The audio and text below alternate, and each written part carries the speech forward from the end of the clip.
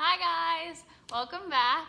Today I am here with my mom, Susan, greatest mom ever.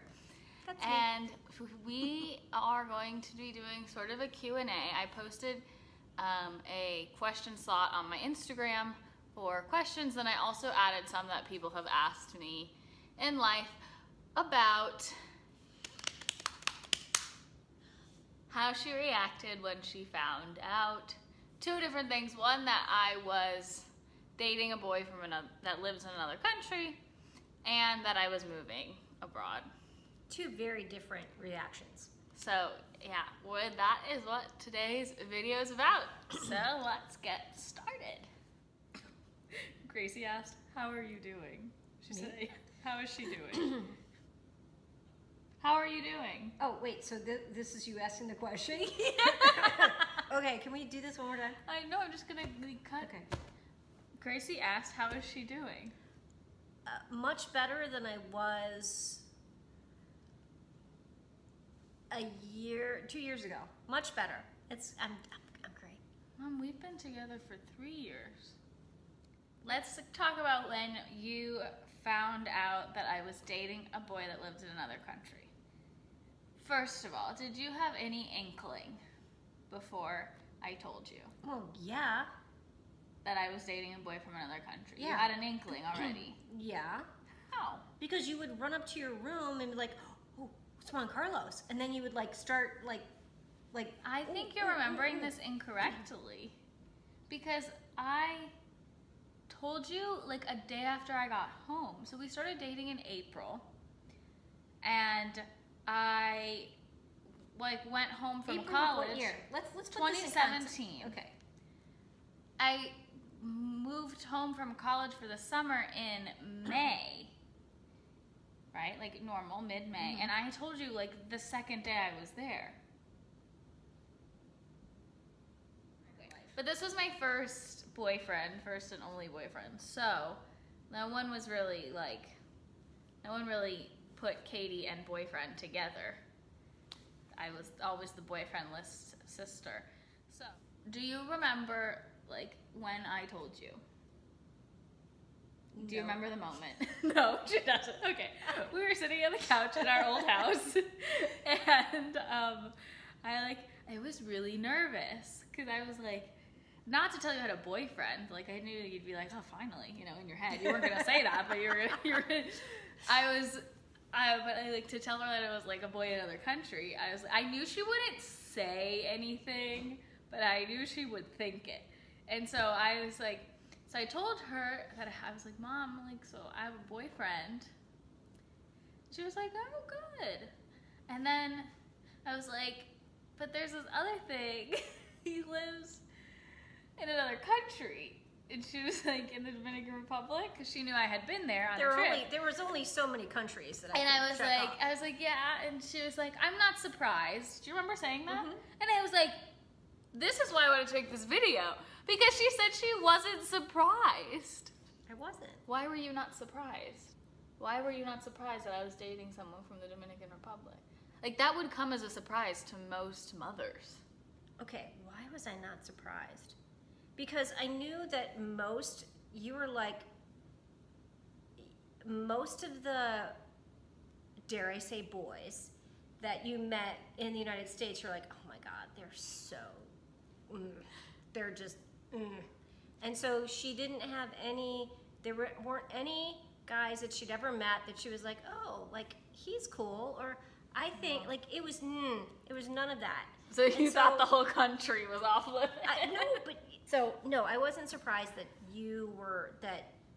I found a boy in another country. Well, no, that you were able to connect with somebody from a different culture and a different country, because you did not, like, the guys here your age or in your,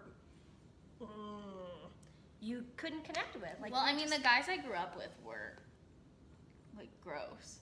And then, but then I went to NYU in New York City, and all the guys there were gay, so there were no option. And I was like, I think this is great. I had no issues with the fact that she had a long distance relationship with a guy in the Dominican Republic. Okay, So, next question.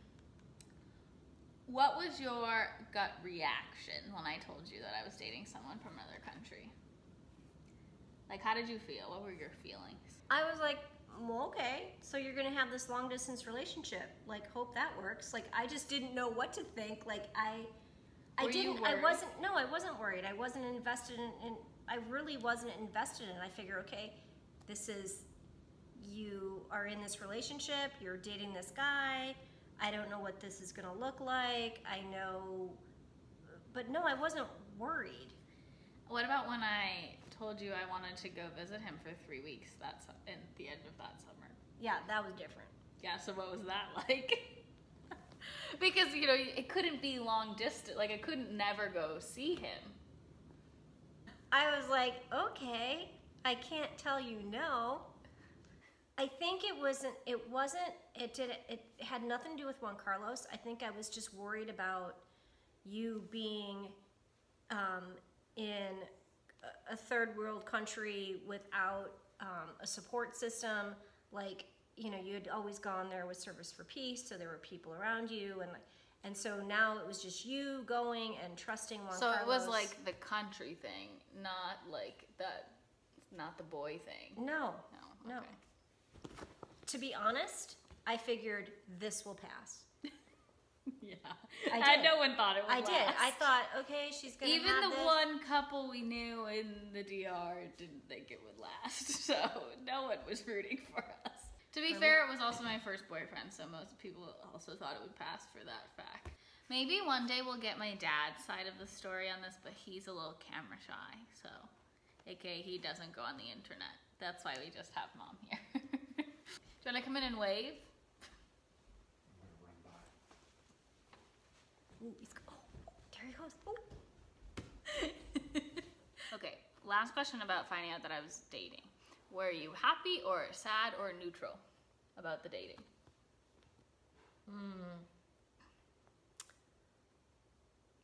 It's complicated. I was happy that you were dating and you seemed very happy and like, you know, I wanted you to have, you know, to be in a relationship that was fulfilling and happy for you. However, I was not happy that it was, not that it was long distance, but that it was so long distance, like I couldn't wrap my brain around what Juan Carlos's life was like. Like I can be like, oh. You still probably can't. No, it wasn't until the video where he grew up that I was like, oh, wow. When I was like, okay, that's, now I get it. That was, I cried when I saw it. And happy tears, anyway. So this is like kind of part 2. Oh, I get to finally tell the, okay. So, this isn't about me, but I gotta give some context. So I was taking this life coaching program and I had to like coach somebody through, I didn't remember what the series of questions were, but she told me, she was like, oh, like it's easy, it's just like this imagination activity. I was like, okay, sure, I'll do. This was in the summer. And the first question was, pick a place that you want to live in the future. And I was like, well, I don't really have a place.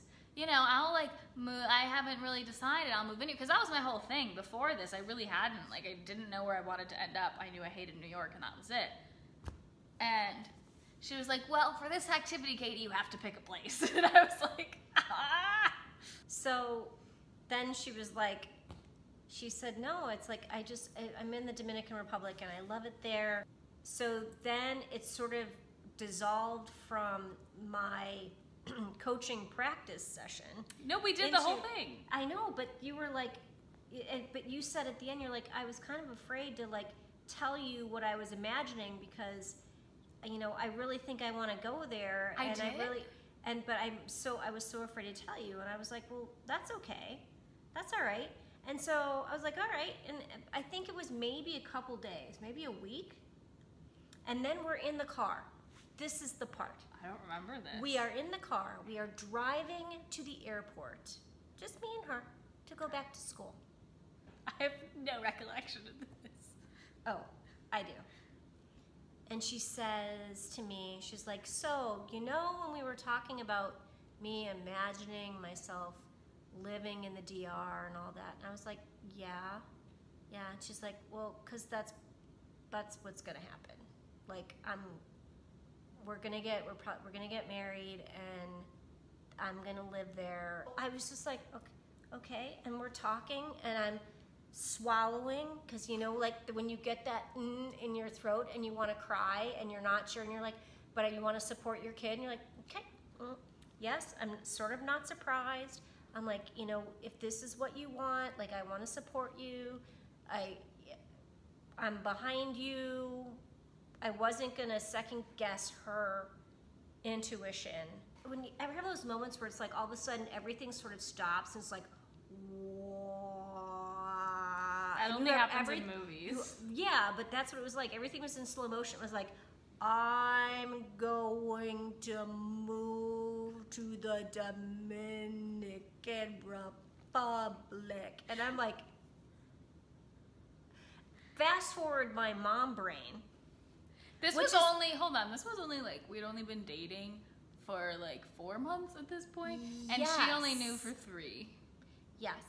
And so me as mom, here's the part, future grandma mom, I'm like, I'm never, literally, she says, I'm going to move to the Dominican Republic. And we're probably getting married, right? And all of that was like, I hear, you will never see your grandchildren. That don't exist to this day. So I drop her off at the airport. This is making me nervous all over again. And I'm happily married for kind of. She gets out of the car. You know, we do the hug. We do the, you know, and we kind of get teary-eyed because I don't know when I'm going to see her again. And Thanksgiving. I know, but I guess Thanksgiving was when I told Dad then. Yes. Yeah. Okay. Because I kept my mouth shut. I made you keep your mouth shut from August to November. I'm so sorry. That's a terrible thing to ask a married person to do. I didn't say anything. So then I have to get in the car and drive back. Drop her off. I turn around. I'm in the car. So I sobbed I sobbed all the way home.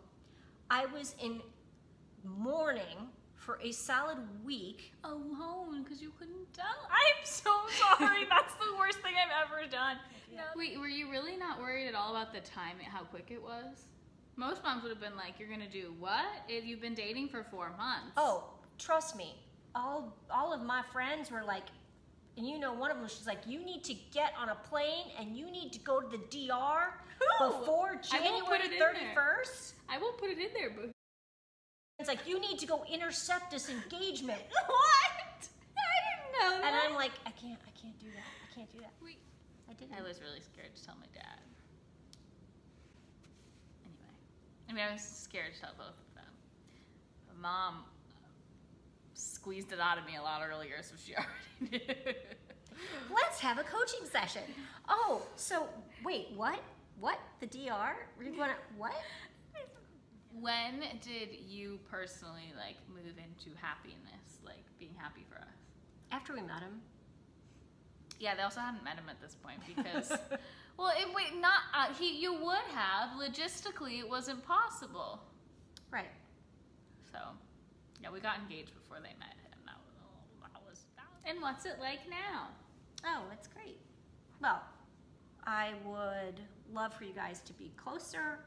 I would love for the whole visa thing to have been different so that he could travel here. That's coming in another video. Yeah. So that would, but I mean, you guys are happy. He and my dad are best friends. And like, you just seem like you've got a really good relationship, so. Thank you for doing this video. The people had a lot of questions. This was fun. Maybe one day we'll get my dad in here. If you ask me enough times, I think kill. If you all subscribe and get me really big, then maybe. Thank you for doing this. If you have any other questions for Mom, you can drop them in the comments. If there's enough, we'll do a part 2, more of a Q&A and less of a story time. But if not, if they're just like a few, we'll just answer them. Make sure you give this video a thumbs up and subscribe. And yeah, bye guys.